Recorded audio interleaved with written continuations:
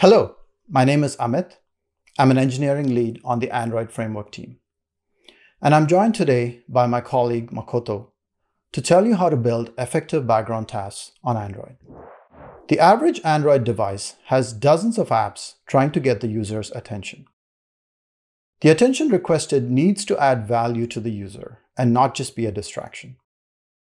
And just as the user has a limited attention span, the phone has a limited amount of resources that can be consumed before it runs out of battery.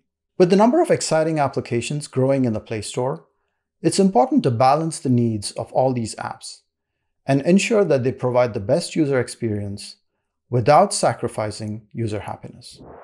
Let's talk about foreground services to understand their place in performing background tasks and what's changing in Android 12 to help with that. As far as the user is concerned, an app is in the foreground when it is showing UI or doing user-perceptible work. When an app is doing work in the background, the user should have no idea. Foreground services fall somewhere in between. In some cases, such as navigation or music playback, the user should be aware and associate the notification with something they perceive as foreground. But an application that shows a notification that is not adding any value to the user belongs in the background category. Foreground services are used to convey to the user that an app is continuing to provide them a service that they might interact with. They allow the user to multitask, such as listening to music while browsing the web. And they allow apps to complete user-initiated tasks at a high priority, such as sending out that large attachment to the email that you just composed, or finishing up the HDR processing for a series of photos that you just took. Foreground services are not meant for tasks that aren't urgent or for work that the user doesn't need to be aware of. They also should not be used as a way for an app to stay resident in memory for the wrong reasons. Sure, they're convenient and reliable, but they're not user-friendly when the user can't get rid of them. And guess what some users do with such apps? They either turn off notifications for the app or uninstall it. There are several articles online that talk about persistent notifications and how to get rid of them. They can be distracting, especially when their notification pops up suddenly out of the blue in your status bar, and then disappears before you even get a chance to see what was going on. Foreground services can consume valuable resources when used incorrectly, draining the battery and holding up precious memory. And since the app decides when to start a foreground service and how long it runs, the OS can't prioritize competing tasks effectively. This could mean that what's most important to the user may not be completed in a timely manner or in the most efficient way. We've looked at foreground services in depth and found some very interesting statistics. We discovered that a user experiences anywhere between 2 and over 500 foreground service notifications per day. And we've found that almost half of foreground services are started from the background, when the user isn't interacting with the app and isn't expecting the app to be active. We then measured the duration of foreground service sessions.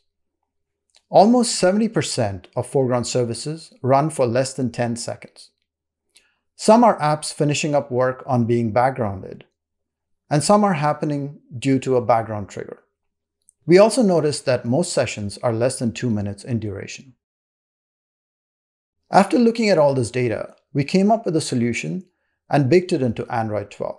Firstly, we're limiting the situations in which foreground services can be started from the background. This is applicable to apps targeting API level 31 or newer. We'll go into a bit more detail later. We also know that there are valid use cases that justified the use of foreground services. That's why we're providing APIs to increase reliability of urgent tasks, as well as carving out some specific exemptions for cases where foreground services may still be the right option. Secondly, to address the really short foreground services that flicker and distract the user, in some cases, we defer showing the foreground service notification for 10 seconds. If the service is done by then, the notification isn't shown. Any longer than that, and the notification will be displayed to the user. The app can override this behavior by specifying its preference to defer or show immediately. For all other short background tasks that need to be executed as soon as possible, we're introducing expedited jobs. These are low latency jobs that can be invoked from either foreground or background to be executed immediately. The OS will do its best to run them quickly. But in order to give that same low latency to other contending expedited jobs, the maximum allocated job duration will be shorter, of the order of a couple of minutes, so that apps can get a chance to execute high-priority background tasks as soon as possible. Expedited jobs can be run during doze and battery saver modes as well, similar to foreground services. This addresses the reliability concern. With the OS taking over scheduling and execution, expedited jobs are also subject to standby buckets. This means that less frequently used apps will get fewer opportunities to run these jobs from the background. The expedited job API is available through Work Manager as well, since version 2.7. We recommend using Work Manager for expedited jobs wherever possible, since the library is unbundled from the OS, which makes it faster to supply updates and easier for you to react to future changes without having to deal with different Android versions yourself. With the foundational changes to foreground services and expedited jobs laid out, let's take the stream to Makoto.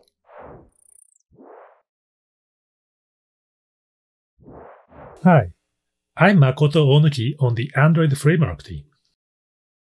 With foreground services becoming more restricted with Android 12, there are also several exemptions that remain available to you.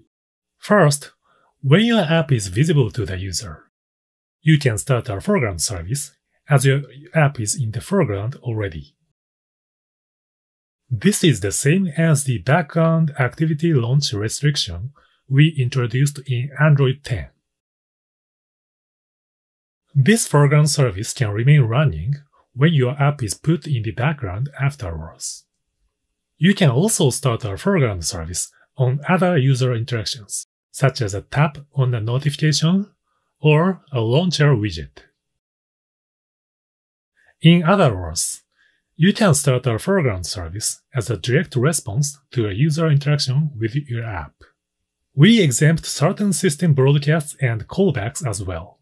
For example, the broadcasts boot completed and my package replaced will allow you to start a foreground service. There are also exempted callbacks too.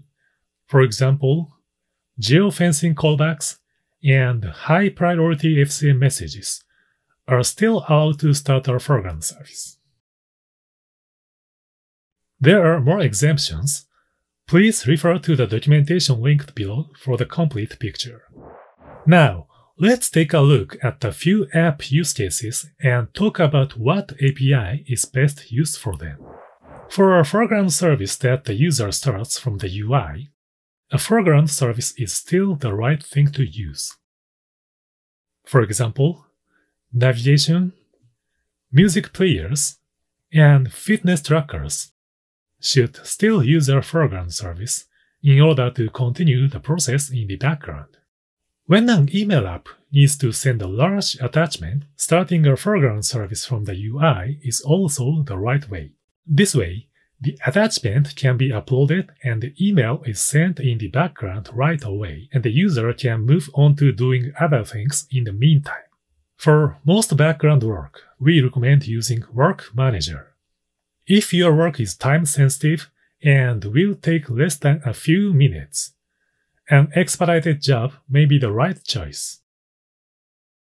If not, consider using a non-expedited job, which allows the system to schedule it efficiently. Work Manager is the Jetpack library we recommend using as your one-stop solution to all background tasks. With Work Manager, you can schedule expedited jobs, periodic, or opportunistic work. Many apps use push notifications. We recommend using Firebase Cloud Messages or FCM for push notifications. Using a high-priority FCM message will allow your app to receive a push notification even when the device is dozing. If your app is a messaging app, put a message in the FCM payload if possible. This lets you avoid using a metered network more than needed, and will save a little battery. If using the payload doesn't work for you, you can also use an expedited job to fetch the message from the server. Please check out our documentation linked below for more details on the exemptions and latest guidance. Now, back to Amith. Now you should have an idea of how to use the right tools at the right time for your background work. We want applications and the operating system to work in harmony, helping each other out in producing a beautiful symphony for the user. For more information and details about the new requirements for foreground services and APIs in Android 12, please visit the developer site linked below. Thank you.